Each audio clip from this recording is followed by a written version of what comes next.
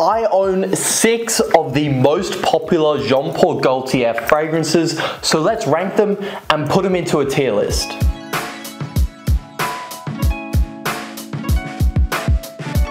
Before we get started, it is definitely worth noting that this list is only going to include 6 of the most popular, in my opinion, Jean Paul Gaultier fragrances. It's going to be missing both of the Scandals because I do not own them. It is going to be missing Le Beau Eau de Toilette because I do not own it. And it is going to be missing Le Male Pride Eau de Toilette because I have not tried it and I do not own it. But with that being said, let's get into the tier list. Instead of being boring like everyone else and starting with the original Le Male, let's start with the first Jean Paul Gaultier fragrance that I ever bought, and that is Ultramel. And I bought this because, like everyone else, I looked up Jeremy Fragrance top 10 most complimented, and this was #1 on every one of his lists. The best Jean Paul Gaultier together with the original DNA. And after seeing that as a young 16-year-old guy, how are you not supposed to buy this? I mean, it's just too tempting, but honestly, this thing still bangs. I love it even in 2024. It smells amazing. Lavender, pear, vanilla. It's the Le Male DNA just made more modern. It's super, super sweet. It's not something that's very refined. It's not the most well-blended thing in the world, but that's not what it's trying to be, and I love it for what it is. If you're just trying to go out there, get compliments, if you just want to walk around, say at a club or at a party and just know that you're the best smelling guy there, Ultramel is what you should pick every single time from Jean Paul Gaultier. For what it does, for its role in the Jean Paul Gaultier line, it does its thing, okay? I'm gonna have to put this in the high B tier. Rating wise, I would give it an 8.7 out of 10. It is unfortunate for Jean Paul Gaultier Ultramel that Afnan 9 PM exists because it does smell about 85% similar to me and it performs almost as well, and it costs less than half the price, which is pretty tough on this guy. But if you can afford it, I still always say to get the original because there's nothing like the original, okay? Look at the bottle, it is so cool. Afnan 9 PM is a fantastic fragrance, but I'm still taking Ultramel every single day of the week, and you should too if you can afford it. 32% of people who watch School of Scent are subscribed to us. If you guys want to see our channel grow, to really help us out, click subscribe. Let's get that number to 40%. Thank you. Next, let's talk about the original Le Male. It can't run for much longer. This was actually the second Jean Paul Gaultier fragrance I ever bought, and one reason I bought it is because it is so damn affordable compared to all the other ones, and that is something that is not talked about enough. If you're a younger guy and you want to get your hands on the Jean Paul Gaultier sweet vanilla tonka bean lavender DNA, but you can't afford, you know, the new Le Male Elixir, just get Le Male Original. It is still a fantastic fragrance as long as you are prepared for something that is a little bit old school smelling. I like to describe this thing as a barbershop turned sexy or an older gentleman who's still trying to be cool. That is the original Le Male, and that one reason for that is because the lavender note is super, super overpowering in my opinion. I'm not a huge lavender guy, so naturally this isn't my favorite smelling scent in the world. The opening though, I absolutely love because you get a super fresh bergamot. It's a lot fresher than a lot of the other Jean Paul Gaultiers in the Le Male line. It works best for me as a versatile all year round scent, but it is still probably better in the winter. This thing can still be used at clubs. It would still pull compliments in 2024. It's just that DNA. This thing is a timeless fragrance.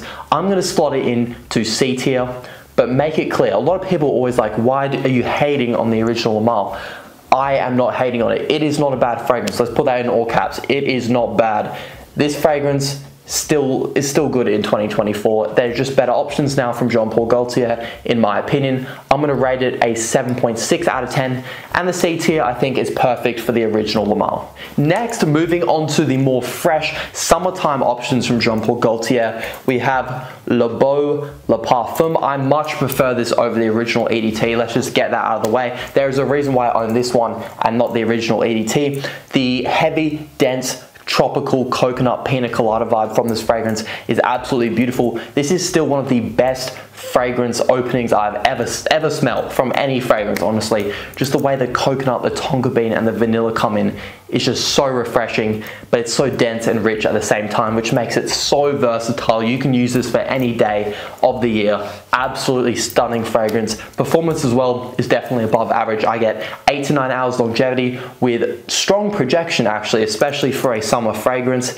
This one for me is really hot in Australia right now. I've been reaching for this thing probably once every 2 to 3 days, and when you have that many fragrances behind you, that is an impressive stat. I have no issue slotting Beau Le Parfum straight into the A tier. Let's go A tier, probably on the lower end of A tier, but it's an amazing fragrance. I'm gonna give it a 9 out of 10. Yes, 9 out of 10, perfect for Beau Le Parfum. If you want a versatile year-round scent, this is probably the best offering from Jean Paul Gaultier. Speaking of summertime scents from Jean Paul Gaultier, the brand new Paradise Gardens, which I was blessed enough to get 2 days ago now, so I'm still testing it out, so my rating and stuff of this will probably change.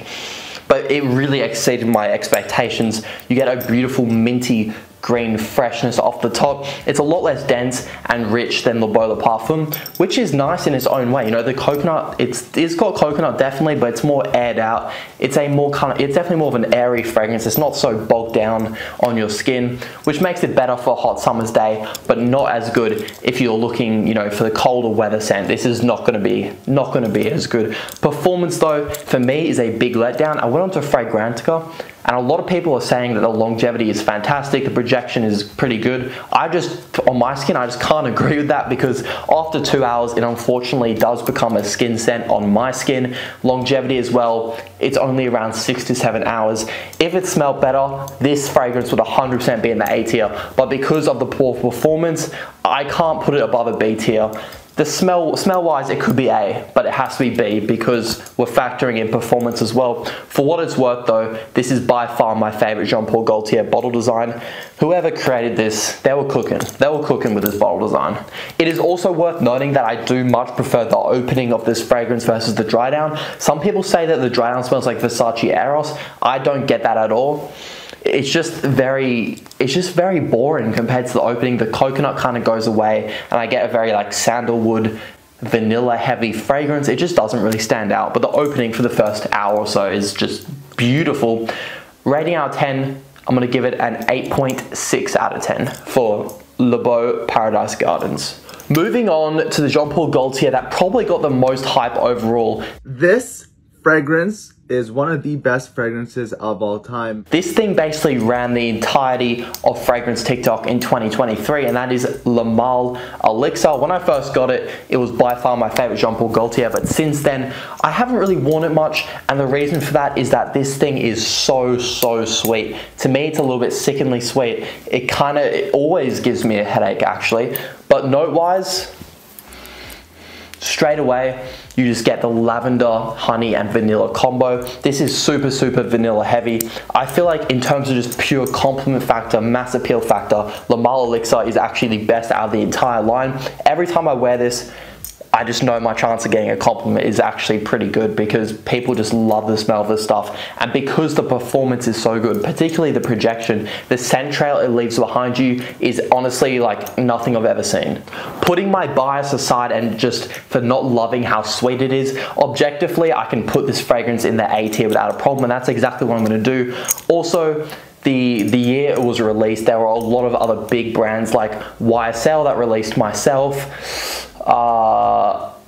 Acqua released the Parfum version that just weren't super innovative. A lot of people felt they were a bit boring, but then the Jean Paul Gaultier came with this bad boy, a gold, beautiful bottle, you know, really unique notes for a designer fragrance, and you got to give them your flowers, you know, for that kind of innovation in 2023. And all these big brands are putting out so many boring fragrances. Male Elixir basically just saved the day. It was like Superman of the fragrance industry.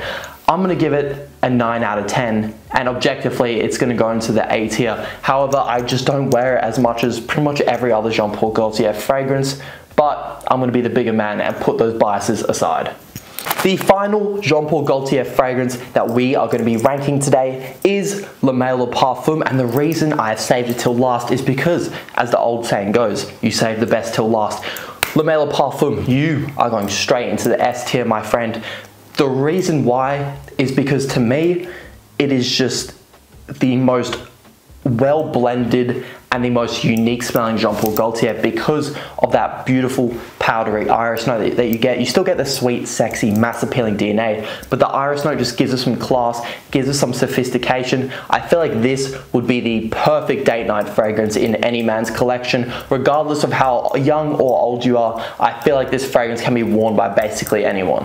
The lavender, it's not super overdone, it's not super heavy like the original. The iris is blended beautifully, it also isn't super strong, and the vanilla is done so well. It just smells like a well blended fragrance. You get what you pay for. The performance as well, I love what they did because you get a super long lasting fragrance, about 10 hours, but the projection, it just isn't super in your face. This honestly does just feel like the perfectly created date night fragrance. So like I said, this is the only Jean Paul Gaultier in my opinion that deserves an S tier spot. Rating out of 10, I'm going to go with a 9.4. This is the Jean Paul Gaultier that I by far reach for the most. Even during the summertime, I love the smell of it so much that I always grab it. I absolutely love it. All the other Jean Paul Gaultier fragrances are amazing. This one is just as close to perfect as it gets. That is going to wrap it up for my final ranking of the 6 most popular Jean Paul Gaultier fragrances. Let me know in the comments which is your favorite Jean Paul Gaultier fragrance, and if you agree with my tier list. I know it's going to be super controversial.